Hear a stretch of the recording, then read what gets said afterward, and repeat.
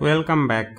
In this video we are going to configure our server to thwart DDoS attack by using Nginx limit request module and fail to ban together. DDoS attack, that is distributed denial of service attack, is an attempt to make an online service unavailable by overwhelming a target server with traffic from multiple sources. To begin, open the file attached with this video lecture. To accomplish this goal, we are going to create a filter and a jail. So let's begin by creating filter. Copy this command to create a filter. Now copy these lines inside filter. This filter will be responsible to limit requests, and if requests exceed from a particular IP address, that IP address will be banned. Save and exit. Next, we are going to create a jail section inside jail.local.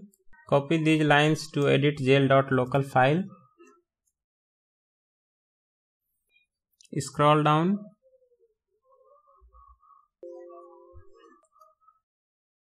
Add these lines at the end of the file to create Nginx request limit jail. Paste it. Save and exit. Next, restart the fail to ban service to load the configuration.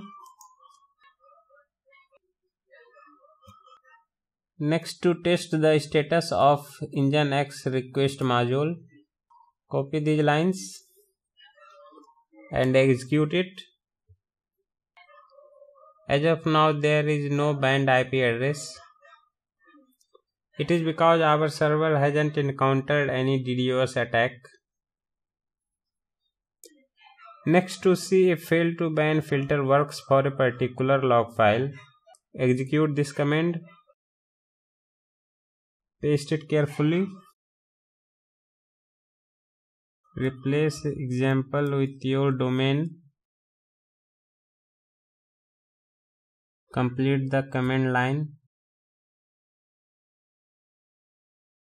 After that, press enter. If you are getting result like this means your fail to ban filter is working.